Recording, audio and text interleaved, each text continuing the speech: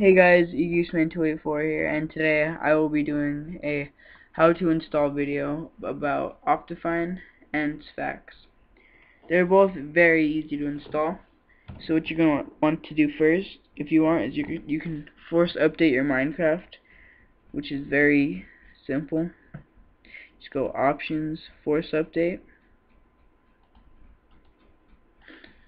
and if you don't want to do that, type in percentage app data percentage, and that which will take you to your roaming, and you're going to click on the .minecraft, and if to install Optifine first, you're going to click on your bin and your minecraft.jar. I don't know why mine's up there.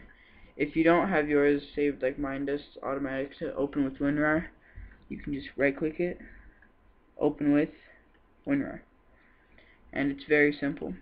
So I'm going to minimize that for now. And next I'm going to open up Optifine, and this is what you'll get right here. So you're going to click it and do Control A and drag and drop it into your .jar. But before you do that, you're going to delete meta-inf, delete files,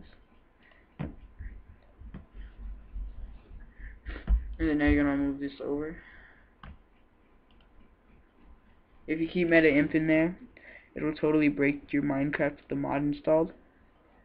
So now you're done with these two both. And so now you can open up Sphax. Well, you don't have to, but now you go back to your .minecraft, go back, go to texture pack folder, and then just drag Sphax into there, and you're done.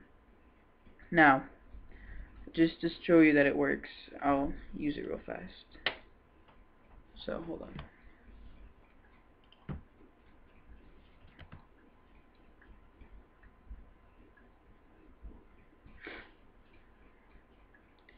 Okay, to show you that Optifine's working, you go to the settings, and as you can see, you can change the render distance to extreme.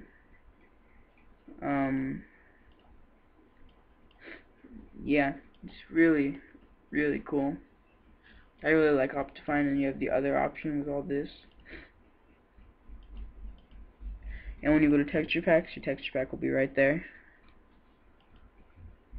Now once it's done loading, you can click done, and I'll show you my single player map.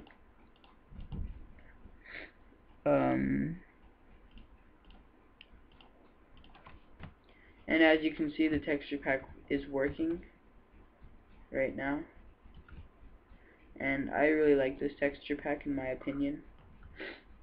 That's the smooth stone, all the pigs and dirt and stuff. This is just a really good texture pack, and as you can see, you'll have your options right here and all that. So yeah, hope you guys enjoyed this video. If you did, leave a thumbs up in the description below, and don't forget to leave a comment, and especially don't forget to subscribe. And I'll see all you YouTubers later.